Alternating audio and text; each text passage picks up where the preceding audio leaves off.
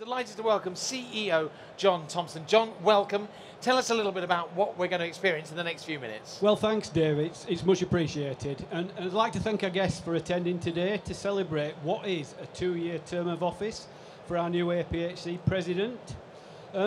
We've got a new look ceremony today at InstallerSHOW, which is very much about bringing our trade association, which has been about nice and close, from 1925 into the modern era, and I'd very much like to thank InstallerSHOW for providing us the opportunity to actually host the event today as part of our valued partnership.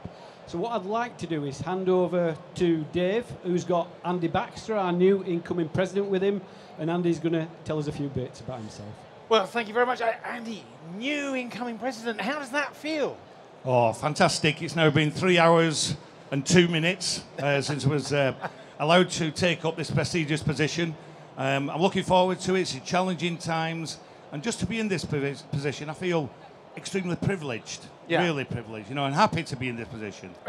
In that 3 hours, 2.5 minutes now, does it bring a whole sense of responsibility to you at all? Yeah, of course it does, but you don't do that without doing the homework, doing the footwork, working along people in the APHC. I've been a member for years. I've reaped the benefits of that membership.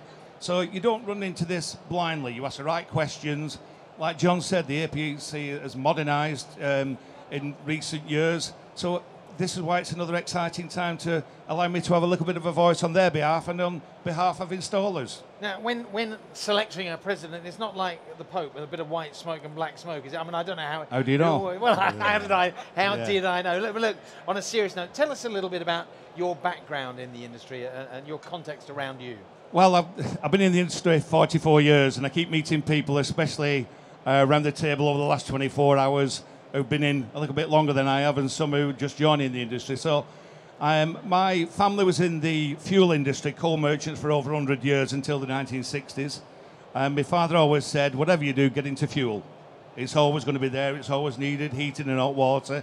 So I took the plunge, and instead of going into the army in 1979, I joined British Gas, did a British Gas apprenticeship, and finished in 1983. Worked through the process from a service engineer, installer, and then worked in the commercial sector. But my family background was working for myself. So in 1996, I followed my dad's advice and my granddad's advice when they were alive to say, work for yourself.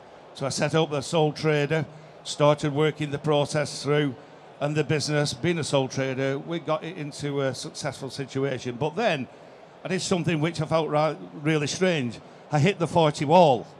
And at 40 in 2002, I got a little bit lost with the industry.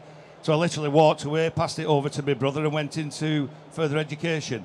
I wanted to, at that time, give something back to the industry because somebody gave me that opportunity.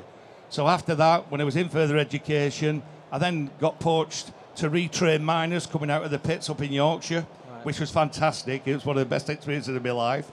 But while that was happening, I saw the onslaught of condensing boilers. What do I do? Do I ignore it? Do I stay where I was? So I asked my boss, my wife, to come into business with me. We set up High Efficiency Heating UK in 2004, and we've literally never looked back. We embraced the condensing boiler era. RHI come along in 2008, 2009 with the first MCS registered people in Manchester. We embraced that till the RHI fizzled out, but we continue fitting heat pumps along this period. So, yeah, we're pretty strong. That's my background in the industry, 44 years. It strikes me that you're someone who enjoys his work. You have a passion for it. I have passion. I believe in it. The passion, this work has given me so much.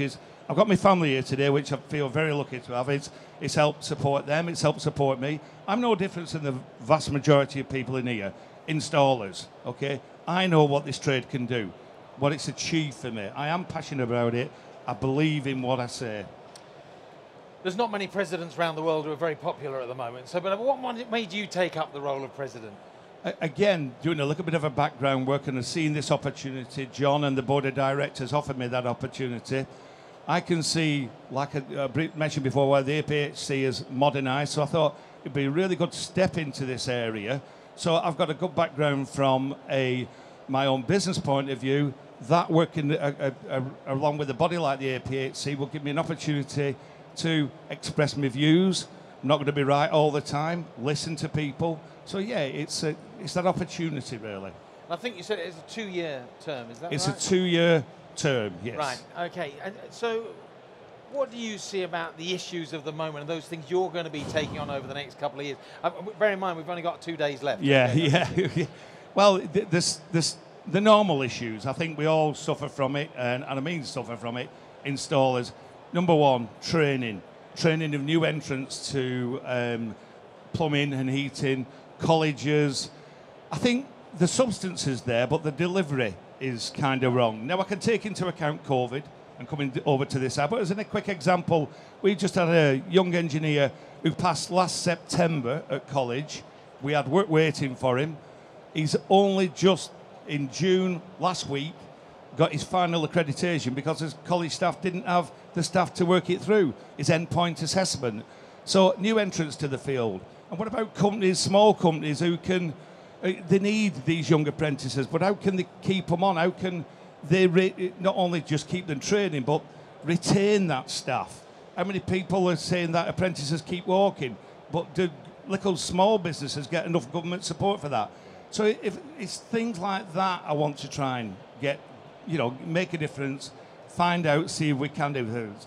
The other thing is net zero. Look at where we got to go on there. Yeah. Now again on net zero, we've got the heat pump issue. Heat pump's perfect for the right application. What about the other application? I live in Manchester, Coronation Street. I might as well live there. Terraced houses. How do you help Mrs. Smith, who may be not eligible for a grant, but she just needs this extra help? And the advice that's needed for her. How can we as installers, what do we advise them? Installers are in a lost field at the moment. So how can that make a difference? So I'm going to try my best to do that. And finally, the accreditation process for fitting renewable energy, for installing the renewable energy. It's like going on a cruise ship from Southampton to New York, but you've got to refuel in Antarctica. You're going all over the place with it. That has to be streamlined. That has to change. I heard the NCS gentleman before just mentioning that. APHC, they're on with it. They've been consulting people. Graham Dryden, a good guy in the APHC, he's been asking installers the right questions. So we're hoping over the next couple of months to push that a little bit further, and hopefully we might have some good news on that. Brilliant. Well, look, I reckon you've only got about 1 year, 364 days and 21 hours left to have any effect. So can I wish you and the First Lady of the President, wish you the very best of luck. And John, let me hand it back to you to close. Well, thanks ever so much for that enlightening discussion, Andy. Ladies and gentlemen, can I ask you to raise your glasses in a toast to Mr. Andy Baxter, the APHC President. Andy Baxter. Cheers. Congratulations. Thank you very much, guys. Good luck with everything. Mr. President. Congratulations.